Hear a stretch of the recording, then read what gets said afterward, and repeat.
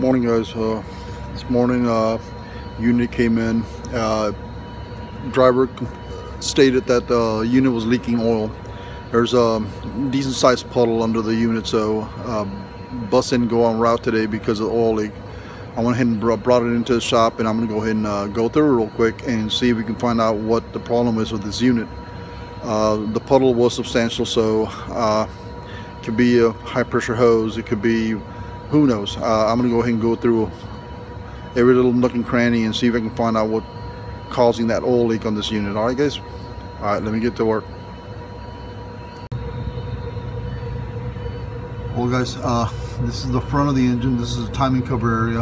You can see tensioner, idler, pulleys, fans, so on and so forth. And yes, there is some oil. I mean, you can tell that it's kind of wet. It is fresh oil, and by looking at it, I did find a small little problem in the front case. You have a cam sensor. You can't see it from here. It's right behind that tensioner. Cam sensors, there's like saturated oil around it. It's very, very fresh oil, so I'm assuming that the problem is going to be a cam sensor, but it's very little oil. That leak would not cause the oil to puddle under the engine compartment, so that's a problem that we're going to address, but that is not the entire problem. We got to keep looking. There's got to be something else, so let me go ahead and keep going and let's see what we find. Well, guys, we found the problem. As you can see, this leaf spring is completely saturated in oil, and if you can see, the oil is going back. See that exhaust pipe, and look at that filter. Just by looking at the filter, I already know that whoever did the oil change on this one previously used the wrong filter. Filter that goes on this particular unit, it's a DT466. These engines take a 7744 XD, which is, I mean, the ones we have here are all black. This is a 7701, so this is meant for a MaxxForce DT, so they installed the wrong filter on this unit. We're going to go ahead and remove the filter and replace it. That should take care of the problem. Well, guys, we're under the bus. I just wanted to show you guys what the underside looks like. You see that filter? That's all fresh oil, and of course, if you go back, you see that this is where the oil, this is causing that oil to puddle under the engine compartment. The leak is at the actual oil filter. They used the wrong oil filter, so we're gonna go ahead and snap that one off and go ahead and install a new one, clean this area up, and that should take care of the problem.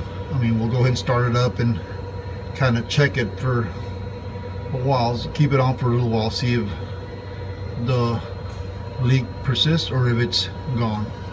Alright, guys, let me get this thing off.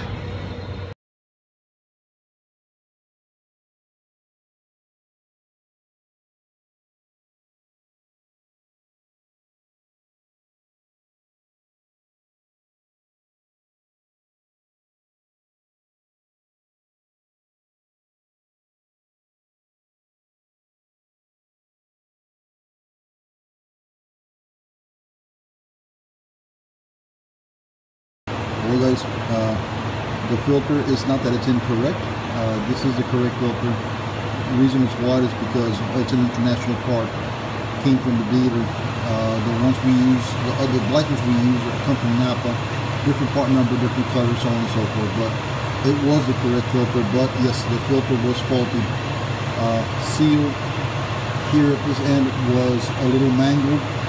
Probably happened during install, might have been a manufacturer defect, but whatever it was causing this oil just to run all along the filter, and the bottom of the unit is pretty filthy, so we're going to have to power wash the hell out of the bottom of it and get it somewhat clean. The filter's been replaced. We can go ahead and crank this puppy over and let it run for a good 20-30 minutes, see if we actually stop that oil leak. We'll find out pretty quick. So this one, at first I thought it was going to be a major timing cover or something like that. I'm kind of glad that it just turned out to be a bad oil filter, so I guess we lucked out on this one. Alright, guys, that's going to be it for now. Thanks for watching.